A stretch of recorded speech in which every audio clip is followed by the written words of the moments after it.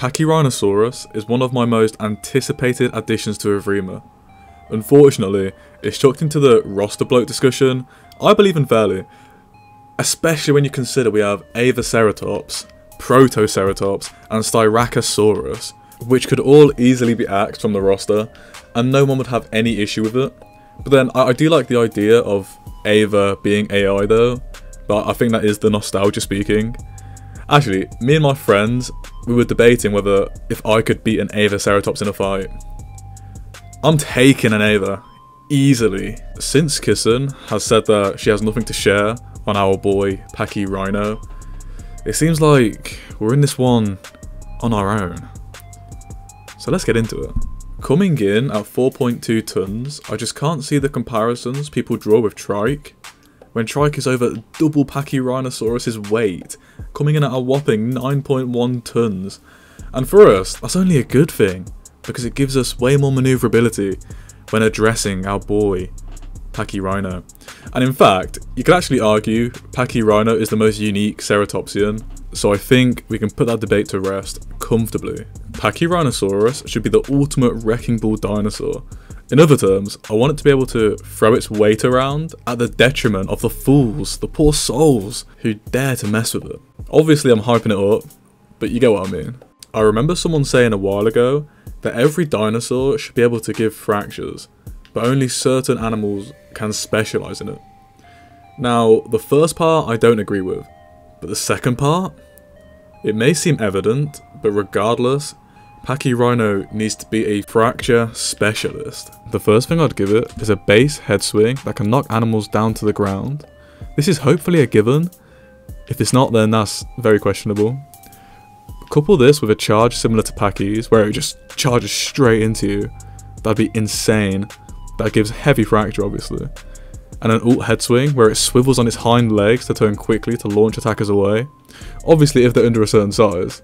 But seeing as Trike, the 9-ton behemoth, had a stomp in Legacy, then I can't see how it'd be a problem. With the large predators it has to deal with, I think this moveset would be perfect. And we can assume that it will be faster than Acro, who I should have said last video that Acro should have light fracture resistance because of how fat it is, man. Look at it. It's kind of beautiful, isn't it? It's kind of beautiful. We also know it's going to be faster than Rex, Giga, Spino, Suko, marginally. That's up for debate though. So the apexes shouldn't be a problem for Pachyrhino, as long as you are aware of your surroundings. But the predators it can't outrun. They should make educated guesses on whether to test the resolve of a Pachyrhinosaurus. With the devs saying that they want to enhance rivalries between species, Albertosaurus would be the perfect opponent for Pachyrhino. But unfortunately today, we aren't here to talk about Alberto. But that is just food for thought though, so you can have a think about that. The second thing I'd like to give Pachyrhino is reduced head damage, just like Pachy, Cephalosaurus. 40 to 50%, probably even more, of its head is made up of bone and frill, externally at least. And like my Kentro video, I don't think you should take much damage, if any damage at all, if something bites your spikes, nose piece, or frill. But to damage it, like most ceratopsians, you have to get around its defense. But with how turning works in Evrima, that could be a difficult task. To balance this out, the older you are on the path to adult, the stronger your head damage resistance should be. I'm not sure how Pachy's works, but I assume it works the same. So if it does, it's an easy translation. If it doesn't, stick it on both of them, why not? To parallel is fracture counterpart. For balance, I think it'd be more appropriate if it was more vulnerable to bleed than other forms of assault. I'm not sure how I feel if Pachyrhino was also vulnerable to its own specialization, since it is quite a compact animal. Some people may even ask the question of, wouldn't Pachyrhino just be a better Pachycephalo? I don't think so. We'll break it down quickly though.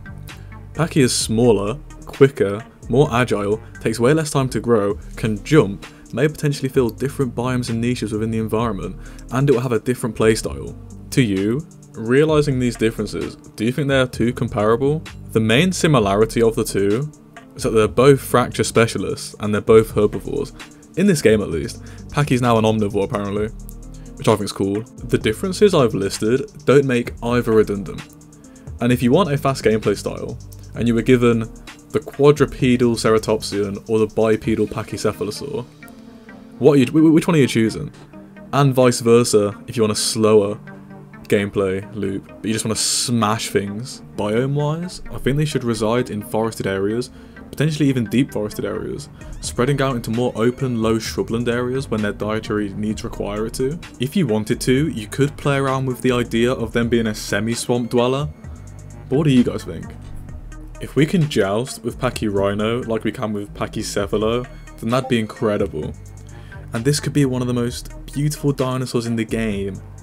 So I hope the devs do it justice, I really do. If you've watched this far, I'm going to show you something interesting. Surely this would only increase the demand for elephant ivory, because we have way less mammoth specimens than we do elephants. And yes, elephant populations are declining, but the mammoth specimens we have are way more finite than the animal that's living today.